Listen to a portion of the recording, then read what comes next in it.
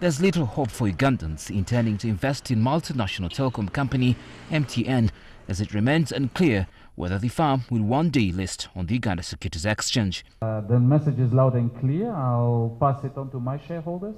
We're also management of the company. We're not the owners of the company, so we'll definitely pass that message on to our shareholders. And as is known in the rest of our footprint, we have listed in particular markets, I think Ghana, Zambia. Even then, according to the Chief Executive Officer, MTN, Wim van Hulpert, localization of shareholding could be undermined by stiff competition from wealthy offshore investors. So listing on the stock exchange is one way of looking at it. It's a possibility, although it does not guarantee that that listing, at the end of the day, those shares that are listed end up in local hands, because the economy is open. You can also have a lot of foreign investors.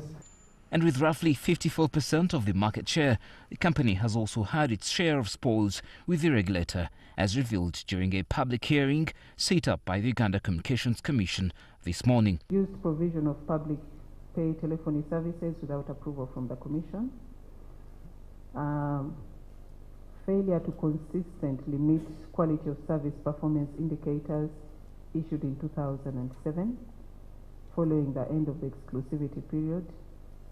MTN has also utilized short codes without requisite assignment and authorization from the Commission.